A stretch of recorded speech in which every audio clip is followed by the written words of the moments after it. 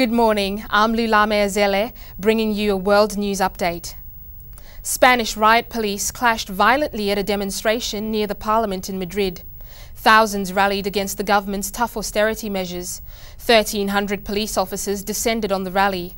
Some civilians were struck with batons and hauled into vans when they tried to break down metal barriers protecting the parliament building.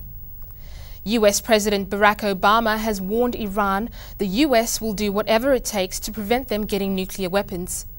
Mr. Obama was speaking at the United Nations General Assembly. He said there's still time for diplomacy with Iran, but that time is limited.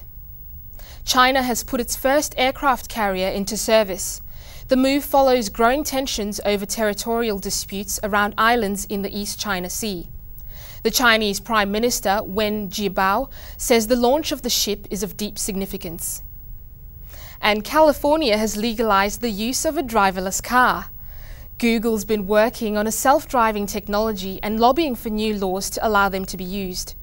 Their fleet of a dozen cars has already driven 500,000 kilometers without an accident.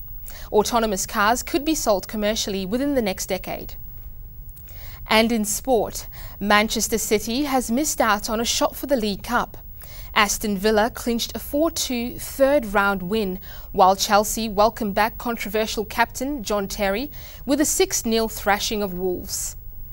And having a look at the weather around the nation, a possible shower in Melbourne with a top of 23, Canberra mostly sunny and 22, to Western Australia, Perth's expecting showers and a maximum of 18.